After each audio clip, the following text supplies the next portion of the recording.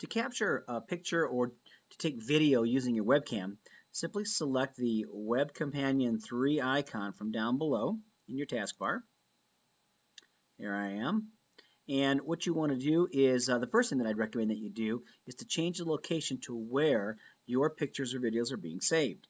To do that, click on the Extras button at the top, go to Options, and then be sure to change this destination to either your pictures or your videos folder. And you can do that by simply clicking on the Browse folder here to the right, and then scrolling up and down to find My Pictures, or you can even go to My Video if you'd rather. And then click OK, and then OK again. Okay, to take a picture is really simple.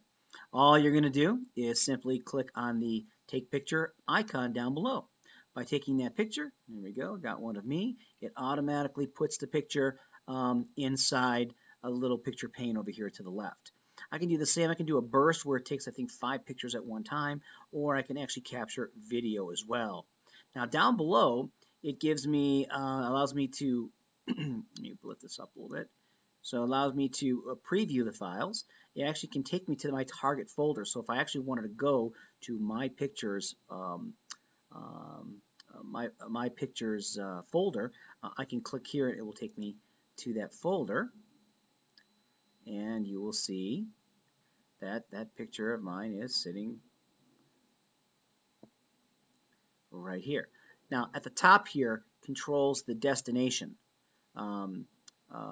Or the trail of where the picture is being captured to. So here it is in my pictures, and that's it.